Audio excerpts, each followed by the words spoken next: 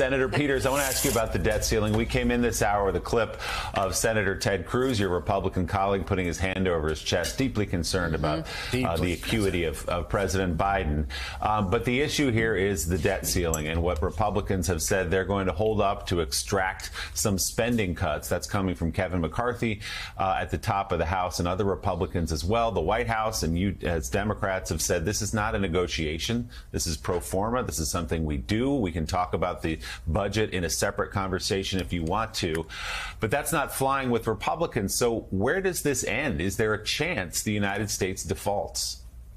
Well, we got to do everything we can to make sure that doesn't happen. Obviously, default is catastrophic if that occurs. We heard the Federal Reserve Chair say that it's unbelievable we're even talking about a possible default as something that the United States would not pay its bills. It makes no sense, which is why we should not be talking about whether or not default. Basically, the Republicans are extracting a hostage here, which is the American economy. And should there be a default, you're going to have people's retirement savings are going to get hit. You're going to see increased interest cost for the taxpayers, as well as cost for mortgages and cars. It has major impact on families across the country, and we certainly will, through the appropriations process and the budget process, talk about how we spend money and how we can reduce the deficit when we're in the appropriations process.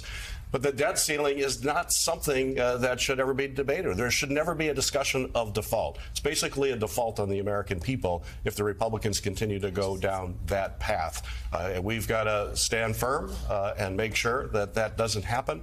And certainly the president, I know, will be engaged aggressively next week with Republicans to make it very clear that default is never an option. Senator, is it now likely that the can just gets kicked down the road several weeks? I mean, it's a ridiculous way to run a country, but is that likely now, do you think? Well, we don't accept that at all.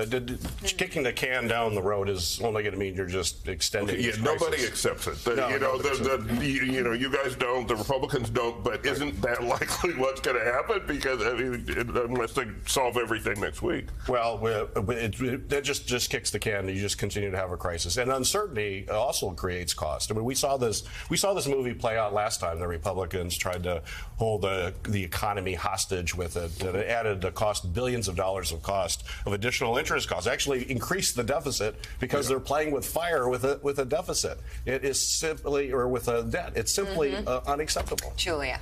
I just wanted to say, from where I sit, it also seems, and I don't know if David, if you would agree with me, like a national security issue as well.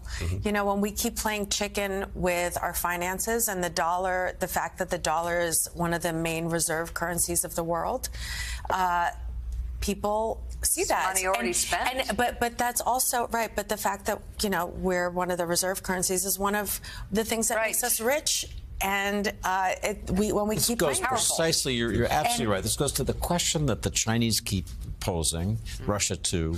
You democracies can't get your act in order. You know, you can't even run a budget.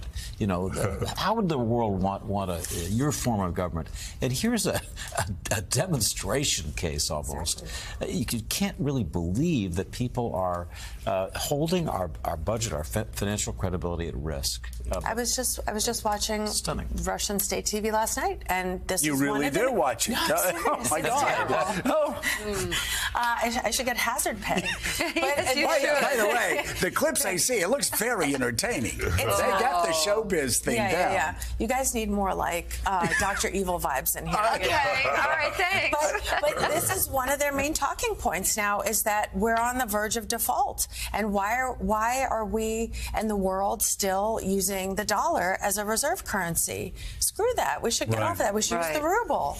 You know, but they're constantly talking about us as on the verge of default. Jeez. Well, and what's so funny is, I know. I couldn't do it. You know, they get up and, you know, they're all standing around. And they're like, nuke this, nuke that. Oh, my God. It's like, whoa. Julia. No, but, you know, it's so, I guess it's not funny. I guess it's tragic, Senator.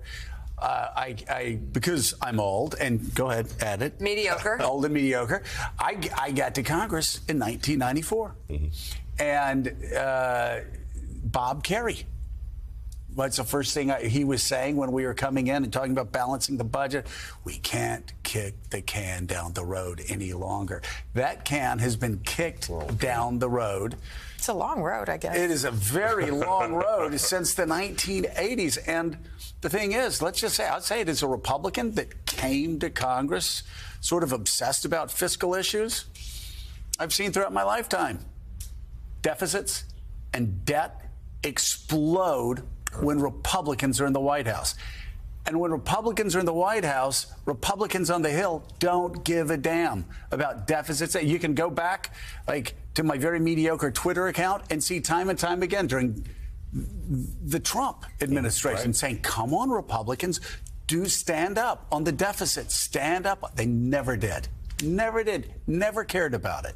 No, in fact, the deficit increased dramatically in the Trump years. Record numbers. Record numbers in the Trump years. So the deficit went up with the Republicans, and they passed the debt ceiling without any question. No. And yet now you have a Democrat. They're going to hold the country hostage, basically saying we're going to blow up the economy if we don't get our way. That is what the Republicans are demanding, and it's simply unacceptable. Democratic Senator Gary Peters of Michigan, thank you. Julia Yaffe, thank you as well.